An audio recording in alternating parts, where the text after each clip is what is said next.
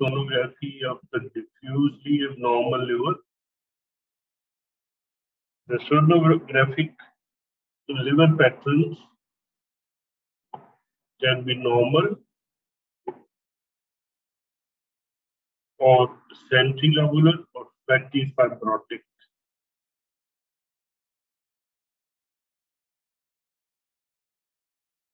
This is normal liver sonogram, in which you can see the capsule of the liver. Here is the skin, and then we have subcutaneous. This is the capsule of liver, which is homogeneously hyperaqueous. It is not irregular. It is not having any focal black spots, which are seen in chronic liver parenchymal diseases. And here you can see it is homogeneously hyperaqueous as compared to the kidney. A part of kidney is visible, and as compared to the vessels, the hepatic vein and portal veins. It is hypoaqueous as compared to the diaphragm and as compared to the capsule. Here is the right dome of the diaphragm up to here. So this is how a normal liver will look like. Here is the right lobe and left lobe of liver. This part will be the quadrate lobe. There are two abnormal patterns. One is called centrilobular pattern. It seems that there is starry sky appearance. It is also called coarse liver. So a coarse liver is having starry sky appearance, and technically it is called centrilobular pattern. The liver appears a bit hypoaqueous, and because of the background, because of the coarseness of the liver parenchyma, the vessels and bile ducts will be more prominent.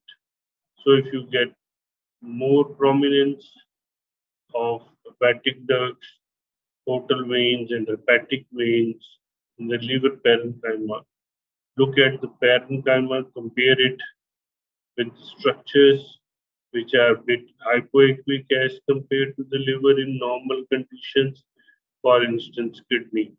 So we can compare it with the cortex of the kidney. Usually it is hyperaqueous when it is normal. But if it is isoaqueous or hypoaqueous as compared to the cortex of the kidney, that will indicate that there is coarseness or there is some pathology in the parenchyma of the liver. That is technically called centrilobular pattern. Whereas the other pattern is fatty fibrotic pattern. Fatty fibrotic pattern means it is hyperaqueous. Now, if it is fatty, it will be homogeneously hyperaqueous.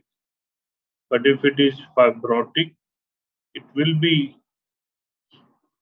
hyperaqueous, but its background will be coarse. So if you have a coarse background and you have some fibrosis in the liver, that will be fibrotic liver. So these are two different conditions. It can be fatty or fibrotic. An experienced eye can differentiate between both.